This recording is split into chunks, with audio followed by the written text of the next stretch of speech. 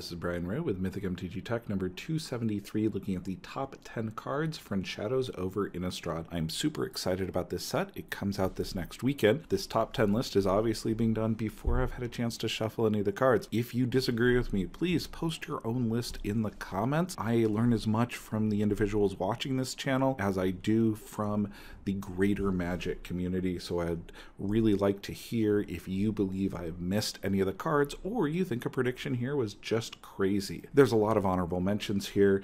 As I was putting this together, I really gained a lot of respect for a few of these cards on the honorable mentions because of Craig Wescoe's really good top 20 list over on TCG Player.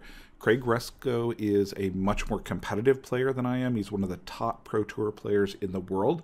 So as he puts together his list, it focuses a little more on impact on standard and what cards are going to be played. Olivia, I had really missed entirely in this list. I wasn't impressed with a 3/3, but I am much more of an Eternal player. Vampires could be really strong in standard. Niari, I am also not that impressed with, but could fit into the right deck, and that's what's really going to matter with her, is does she find a deck.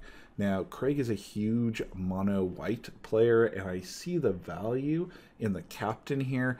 If there's a mono white aggro deck, this card is going to be great. Now, the Abby here is a personal pick of one to watch. If there's a way to get out a bunch of tokens really quickly, a 9/7 flying lifelink indestructible with haste is a monster clock. This is really a fixed Dark Depths. It is going to see a lot of rogue deck builder brewing going on. I would pick up a foil one just to have for ETH because it's a fun card like that. The other honorable mentions that I've got here is Triskaidekaphobia. Absolute coolest flavor card ever. I've got a whole video on that. Check that out. Descent upon the Sinful. This is not going to be playable the first 2-3 weeks. This is going to be playable once people figure out what the control deck is in the environment, and then it's going to be very good. The Lieutenant here is another one that could really fall into that aggro deck style. And Transverse, the Ulvenwald, very interesting, cool ramp card there. I like it a lot. I didn't put the lands on the list. These lands are very good. They're going to be standard staples for years to come. And the big question is, are these playable in Modern? And I believe the answer is yes. They're going to see play as a 1-of or 2-of in Modern. This doesn't make them an all-star, but it does help you with things like Choke or Boil. The fact that they come into play untapped on turn 1, as long as you've got a basic or even a non-basic in your hand of these land types, helps a lot. I like these as much as I like the Scars of Mirrodin lands, which are often a 1-of or 2-of and occasionally even a 4-of in Modern. I don't think these will be a 4-of in Modern, but I can definitely see them as a 1-of or 2-of, which means you should look at picking up the foils. Number 10 spot here, I've got the new Hydra, and this poor little guy, everybody has to compare him to Primetime. He's obviously not Primetime. Primeval Titan is one of the most broken cards ever printed. You cannot compare the Hydra to Primeval Titan. The Hydra is going to be a good card. It's going to be a card that sees a lot of play in the EDH because Primeval Titan is banned. This is a card that I'm looking at picking up the foils and enjoying. It may even see a little bit of play in a ramp deck because it can get very large and block those pesky angels that we're going to be seeing a lot of. Number 9. But here, I've got a card that I've been waiting for a very long time. A flip planeswalker that is a werewolf. Really, really cool. What I like about her the most is that she can protect herself by putting out a wolf right away, and can protect herself on the other side by dealing damage to creatures or players. This is going to be a great aggro card, possibly even a control card, although red-green doesn't usually lend itself to control. This is a wonderful flavor card.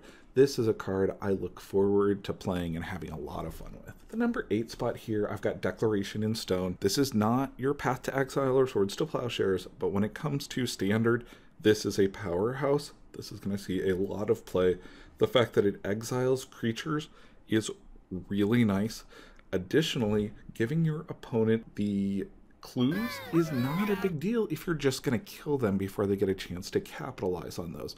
This is the type of removal that is designed for an aggro deck. Number 7 spot here, I've got Sorin. And Sorin is wonderful for standard. 6 casting cost means that he's probably not modern playable, but great for EDH. The fact that he can protect himself the turn that he comes out, that he can gain you life, and possibly even gain you a significant amount of cards if you've got an empty board state or a board state where he can be defended. This is what I want in a Planeswalker. Ability to control the board, gain life, and gain extra cards. The number 6 spot here, I've got Relentless Dead. This is one of those cards that the value really scares me. If there is a Suicide Black or a really fast black deck, or even a black deck that sacrifices creatures and does some crazy stuff, this will be a staple at a 4 of, and it's a Mythic. Mythic 2/2s could have huge value. I'm looking for ways to brew with this card. I would definitely pick them up at a reasonable deal if you believe that they're going to be played in Standard. I don't know if they have any playability in Modern, but in Standard, this could be a powerhouse. Number 5 spot here, I've got one that has topped a lot of other people's lists. This is Avacyn. Ooh, Sarah Angel has come a long way since she was created, and we have a 4/4 flash, flying, vigilance. When it enters the battlefield, all of your creatures become indestructible, and if a non-angel creature you control dies, transform her, and then when she transforms, she does damage to each other creature and each other opponent. The utility on this card is amazing. This is an EDH staple in any Boros deck. This is going to be a beautiful foil overall. This is going to see a lot of standard play. This could be the top of the curve in an aggro deck. This could be part of a mid-range deck. I really like this card a lot. No modern playability or limited modern playability at that 5 casting cost. Overall, though, this is a very flavorful, wonderful, fun-looking card. In the number 4 spot here, I've got Jace, the Unraveler of Secrets. And people have been a little bit harsh on Jace, saying that he's way too slow at a 5 casting cost. This is another card that suffers from being compared to one of the best cards ever printed, Jace the Mind Sculptor. This Jace has almost everything you want in a Jace. 5 loyalty, that's a lot of loyalty. The ability to draw a card, and you scry before drawing that card. That means you get the best of the top 2 cards from your library. Really, really nice. Now, the emblem here, whenever an opponent casts their first spell, each turn counter that spell. That is the type of emblem that is meant to play in a control deck. It doesn't win instantaneously, but it makes it extremely difficult for your opponent to do anything. A lot of the criticism that I've seen against this card being too slow, people have missed that we've got Thing in the Ice, which I'm going to talk about a little bit later, in this environment. Putting out a 0/4 blocker and then having this guy late game to help you transform that thing and have a very fast clock is going to be very strong. I don't think he's going to see a lot of play really early. I'm going to wait for him to drop a little bit, then I'm going to pick mine up for Standard and brew in either Esper or maybe blue-red, maybe blue-white. The number 3 spot here, I've got Anguished Unmasking, and this is another card that is suffering a bit of criticism because it's not as good as Vindicate. Once red deck wins, dies down, which red is going to start out really strong as it always does when we have a standard rotation. After that, this could be a very, very powerful removal card. I like this a lot in Standard. Vindicate was clearly too powerful because it hit land. This is a very balanced card. It's also instant speed, so you can do some wonderful combat things with it. I'm happy with this card overall, and I look forward to playing it in a deck with Sorin's. Sorin's got the ability to gain life. 1 or 2 other lifelinkers in that deck, and this loss of 3 life is going to be negligible. The number 2 spot here, I've got one that's going to be pretty controversial for people. Sin Prodder. I expect this card to be all over the top 8 lists the week after the release. It is not Dark Confidant, but it does get you extra damage. It's a 3/2 with Menace. This is what you want at the top of your red deck wins curve. The ability to hit for 3 unless they double block. The ability to start doing extra damage right away. Let's say that it's a land that's flipped over. That land may go to the graveyard, but you didn't want to draw that land anyways because you're at the top of your curve. You wanted to draw gas, and this gets you into gas. I'm a huge proponent of Bob Bolt, which I have played in Modern and in Legacy. Fun deck, very straightforward. Getting those extra cards, though, gives you a lot of depth, and Sin Prodder is going to do that in Standard. Red deck wins is going to be a powerhouse right out of the gates. Number 1 card that I've got here is Thing in the Ice.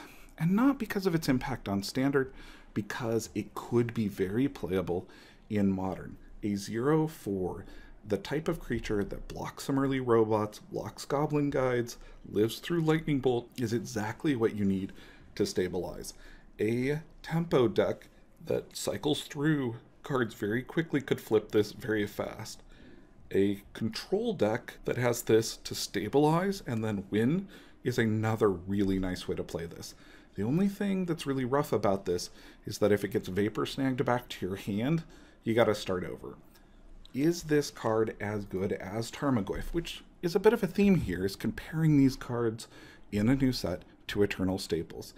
Tarmogoyf is always good off the top late game. Thing in the Ice may not be good late game, but is such a good early drop to help you stabilize that long term I really like Thing in the Ice. I don't know how you're going to get it to work though in Standard. So the $20 price tag that it currently sees, I believe, is a little bit inflated. I would wait for a bunch of these to get opened, people to figure out that it might not be playable in Standard, or at least not until Standard figures out what the best control deck is. Pick them up at around 10 to 15, and then long term they could have a lot of value to them. I look forward to brewing with this card in Modern especially. To avoid the wrath of the Purifier, subscribe to the channel. Thank you. This has been Brian Ray with Mythic MTG Tech. Thank you to everybody who helps make the channel happen. Greatly appreciate it. I've still got patron pack openings to do before the end of the month. I'm trying to get those in here in the next few days. April is going to be crazy. I plan to do a lot of videos. I've got a birthday coming up in April, and I've got some announcements around that. Take care. Talk to you all soon. Choose the cards wisely.